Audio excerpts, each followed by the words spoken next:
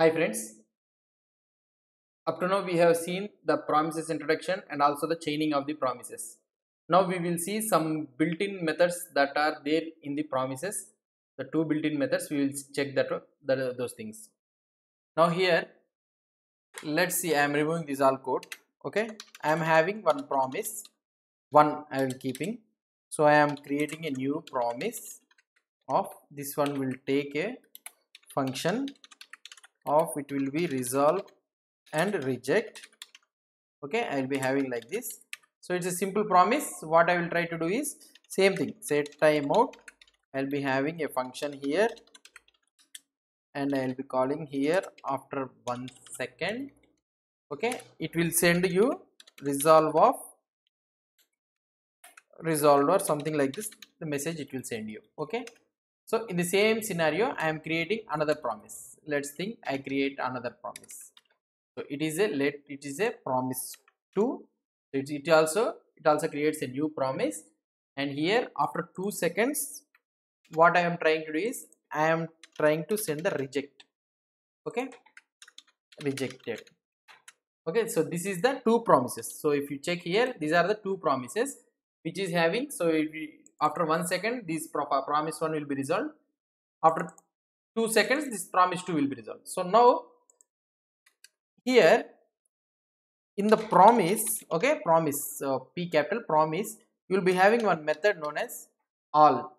So you can send the list of promises, promise 1 comma promise 2.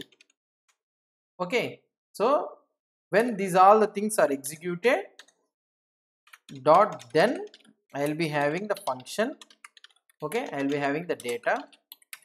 So what I will do, try to do is I will console.log of data. I will try to print the data. Okay, so this is the simple promise. Okay, so now what I will do is, so if any error is there I will try to catch the error.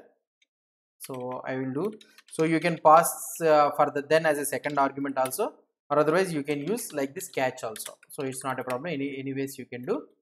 So for the then also you can pass it as the a second argument, try how what we have did in the first videos in the promise introduction. So like that also you can send, and like this also you can send. So now here I am calling the error. Okay, now what I will try to do is I will try to execute this one. So if I try to execute this one, I get the output as rejected. Why? So first promise is got resolved, right? So then why it is getting rejected? Why? Because promise dot all, what it will do is it will check whether all the promises is resolved only. So if the all promises are success only, then it will go to the then block. If any one of the promise has got failed, it will go to the catch block. So all will do like this. For example, if I do this one also as a resolve, okay, so something like resolved 2 or something like this if I keep. So let's check what it could be happen.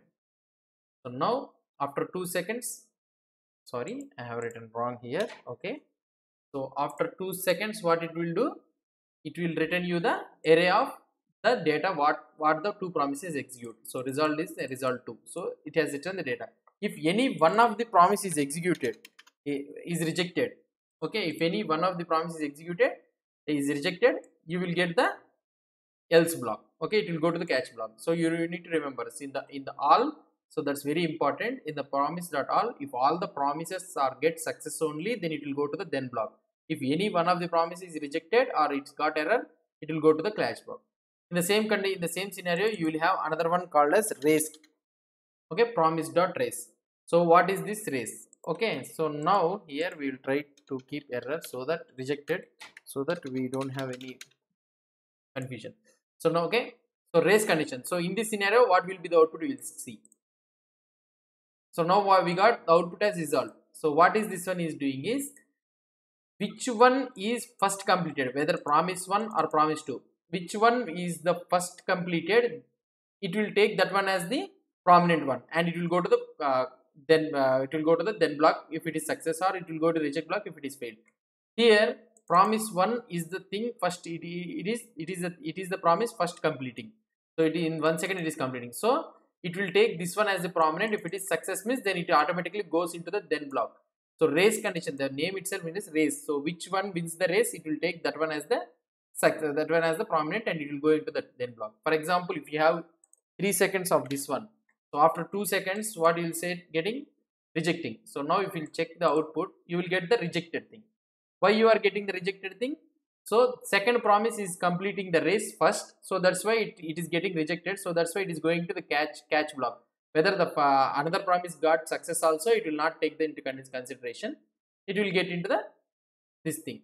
So or otherwise, so this one is nothing but what we can say is all scenario. So one promise is rejected means it will go to the rejected thing. So this is the all scenario.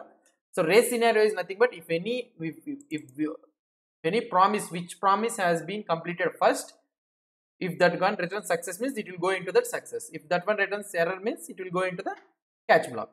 So these are the two built-in promises methods, all and race in the JavaScript. So if you have any doubts or any suggestions, so please post the comment below to this video, and if you like this video, please subscribe to my channel. Thank you.